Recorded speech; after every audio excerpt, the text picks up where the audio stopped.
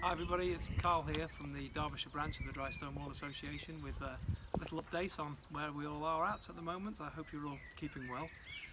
We think we're going to do this every month actually. Seems like a pretty nice way of keeping in touch, and I think regardless of when we get back to full-time meetings, we'll probably keep in touch in this method, and we'll you know, it's quite nice for people to see what's going on, and not everyone can get to meetings as well. So we had Mick Bales' seeds that we planted. I think he might have had the last laugh actually, as far as I'm concerned, because we seem to have a bed full of weeds, but you never know. But Mick Parsons, Mick number 2, sent this picture in, and it's showing his seeds coming on rather nicely, so I hope everybody's had a bit of luck with the seeds. That's really nice.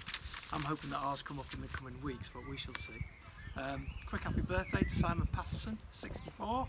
Doesn't look a day over 65, so well done Simon for staying on the planet. And also a hello to Phil Benjamin, who got in touch through the week. He seems to be nice and busy, which is good, so hi Phil.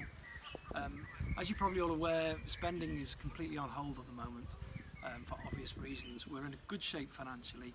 We may at some point have to offer support to other branches or head office, so hence we're keeping everything on hold completely at the moment on expenditure. Please do look out, those of you who are self-employed, for the scams from HMRC that have been sent around. I got a few comments back when we sent the email out. It's unbelievable what sort of levels people stoop to, but just be aware of those scams, they are around. For those of you who like to do a bit of walling with these rather lovely hammers, I've got a new batch in. Give me a shout if you want to purchase one. I'll only be too happy to get one to you. I can pop it in the post as well if that helps you at the moment. We've had a few inquiries via the branch for work.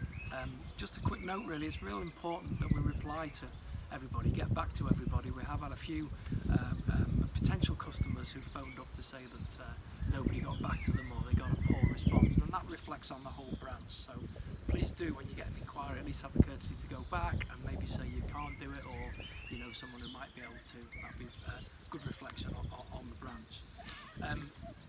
Head office have been in touch as well. They really like our videos because they were keen on looking at new ways of moving forward and keeping in touch with people. So we sent a copy of the last email up to Alison HQ, and she was quite happy with that, which is nice to know. We've had some conversations in the background regarding novice courses. It's our firm belief at the moment that these probably will not take place anytime soon, maybe not even this year. We're not happy with the fact that you need close attention and people need close at hand advice. You need to get in there with groups.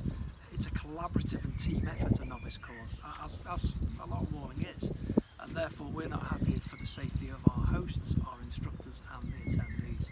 But on a note about practice weekends for our members who like to come on the practice weekends to hone their skills, this might be something we can facilitate.